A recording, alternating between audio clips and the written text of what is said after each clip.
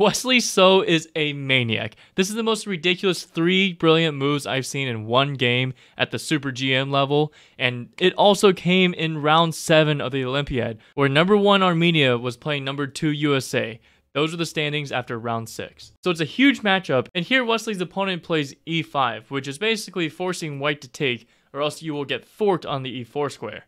So what does Wesley do? He moves his bishop to h6, and then he immediately gets forked. But is he the one getting forked, or is he going to detonate rook takes e4, which is a ridiculous sacrifice? And what's the idea? If you take, which his opponent did not, then a queen sacrifice. And this is the king walk to end all king walks, because what comes after this? Bishop c4. You can't go anywhere else, so you come forward. The knight check comes, and you come forward. The g4 pawn gives a check, sacrificing the knight, but then the rook comes over to the e-file, and this is mate in this position. A mate in 7 off of a rook sacrifice in the middle of the board, followed by a queen sacrifice, followed by a knight sacrifice. This man is wild. But I think after the initial shock of rook takes e4, Wesley's opponent calculates all of this, so instead he just moves the knight back, the rook slides over, pressuring that f7 square. And after f5, the knight jumps in. You wanna take pressure off of the f file? No, we're gonna jump in with the knight. And the idea is that if you take, which his opponent does, then rook takes f5, and Wesley's still coming in. Look at how much pressure this king is under. Like, this king is struggle busting it right now. But instead, the knight jumps in. And then another brilliant move, rook to d5. And the idea is that if you take that, the bishop will sacrifice itself. And you definitely can't take that, because then it is just mate immediately.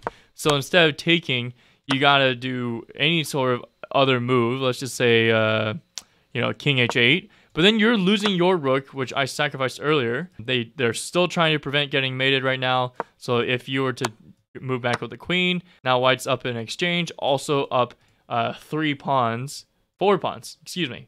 And it's going to be really bad news bears for black. But instead of all that, Wesley's opponent chooses to play queen f6, but that allows the queen to get hit with tempo, and then a bishop check comes through. And this position is just completely dead loss for black, because wherever you move your queen, bad things are about to happen. If you move it to the d7 square, there's going to be a discovery, because this comes with checks, so you have to take and you lose your queen. Or let's just say you move to the g7 square, you're pinned and you're losing your queen. There's really not a whole lot of spaces your queen can go. Like, there's nowhere on the e-file. You can't go back, so maybe over here.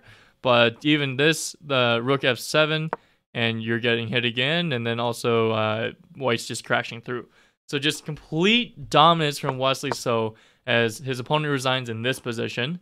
And what's crazier is, despite this big win, Wesley So's teammates all had decisive results. And the one game that was in a completely drawn position towards the end of the game was Sam Shanklin, who accidentally touched his king and moved it to an illegal position where the king was in check. So Sam Shanklin had the opportunity to draw and give USA the team win over Armenia. But instead, there are 2 wins for Team USA, with Wesley So and Lanier Dominguez winning, and there are 2 losses with Sam Shanklin and Fabiano Caruana losing. And that creates a draw. So Armenia is able to hold off the USA from jumping their ranks, and it is complete craziness in the Olympiad. If you want to follow along live, I'm going to be streaming and commentating the final 2 rounds on August 8th and 9th. And then also I'm going to be doing usually short form videos every single day to highlight one game from each day. Hope you enjoy this. Happy learning, everyone.